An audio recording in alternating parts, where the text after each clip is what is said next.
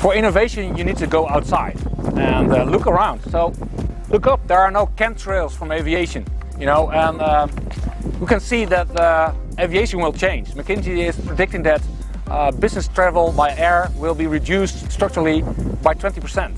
And I'm thinking, you know, a lot of the companies already have cut their business budgets in half. So maybe it will go up to 50%. What can you imagine what it will do for the prices for air cargo? What will happen if the price for air cargo will double? You'll go to other transportation modes. You will transport your stuff from China by train, for example, or you would like to produce your stuff maybe close by, or even you want to have 3D printed stuff close by.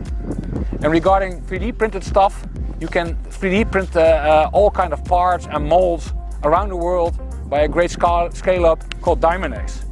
So explore this scale-up to see if you can change your manufacturing close by. And by the way, register yourself for inNOWvate, our innovative supply chain event at May 18.